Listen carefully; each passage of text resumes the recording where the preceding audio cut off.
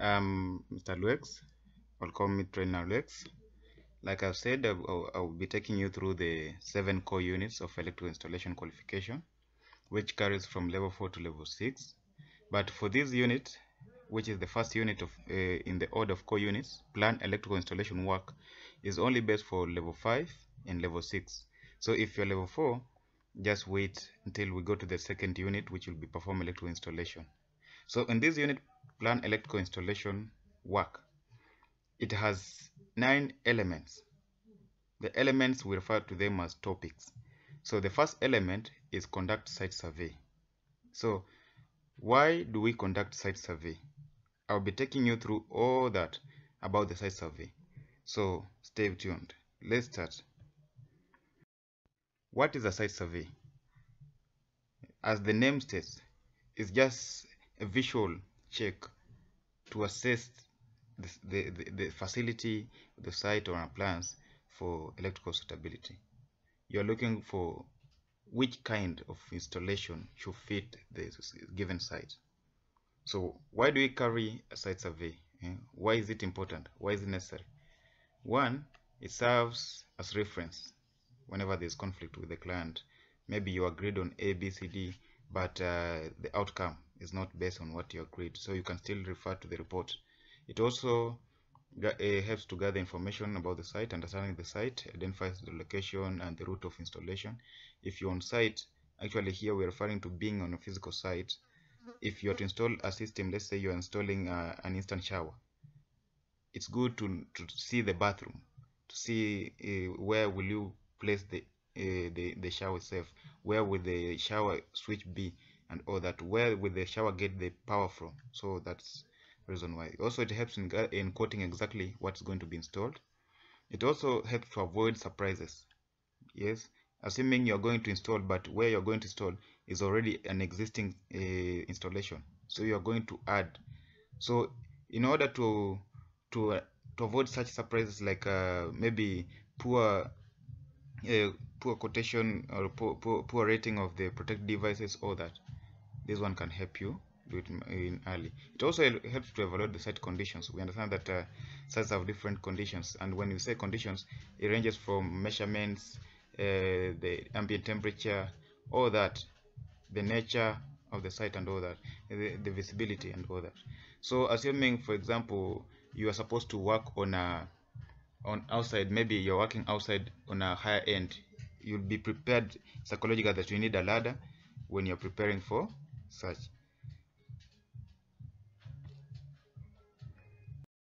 So how can one carry out a site survey? So these are just simple steps on what you need to do. First, you need to prepare.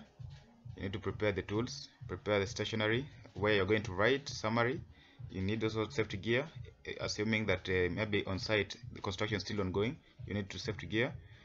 The second step is now visiting the physical site, being there in person.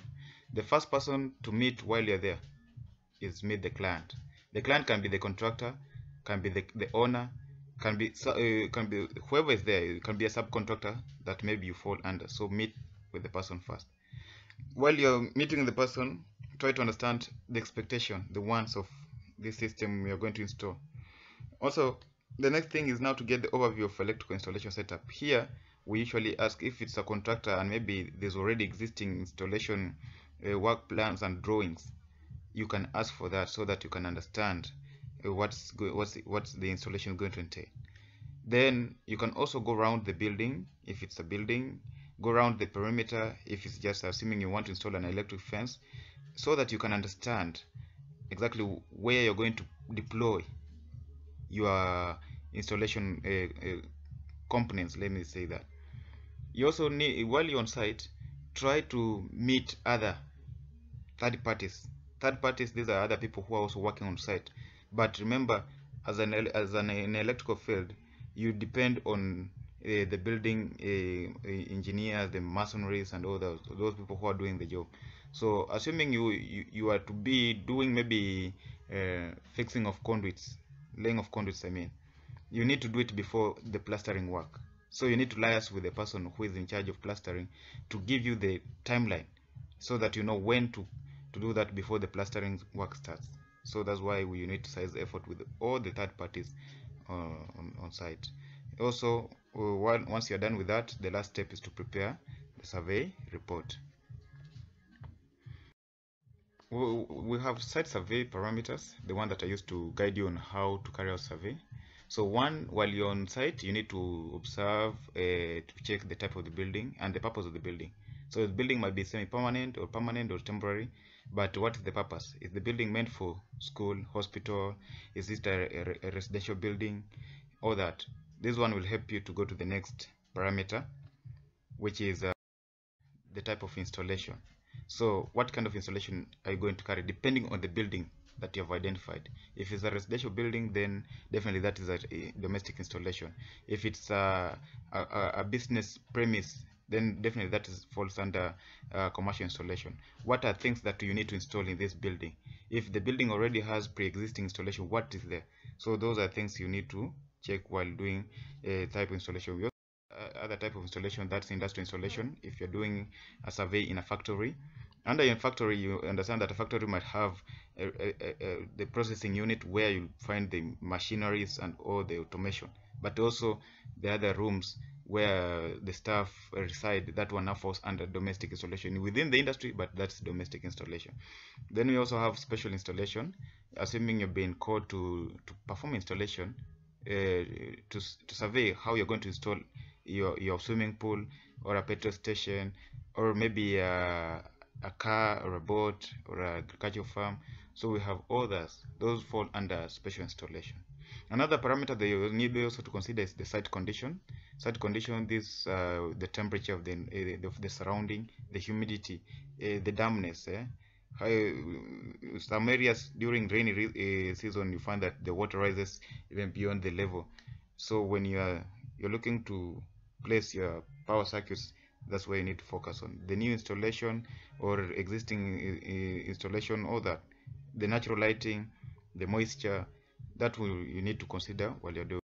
The other parameter that we still have to put in consideration is the building, service, and utilities, the special features of this building depending on the design. So what is expected of the building? Is it just an ordinary building, or just a special building that has a lot of luxury? Building with the refrigeration, air conditioning units, CCTV surveillance, we need lightning protection, the drainage and water system, all that. If all those need to be included, then put that as a consideration. You need to note down also that the last thing, or the last parameter, is site measurements.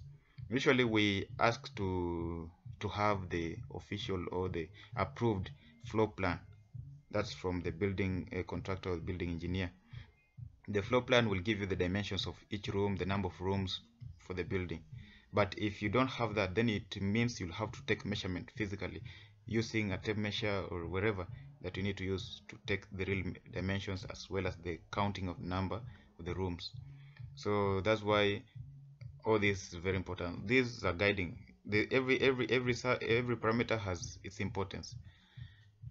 Then once you're done with that, you need to compile a report.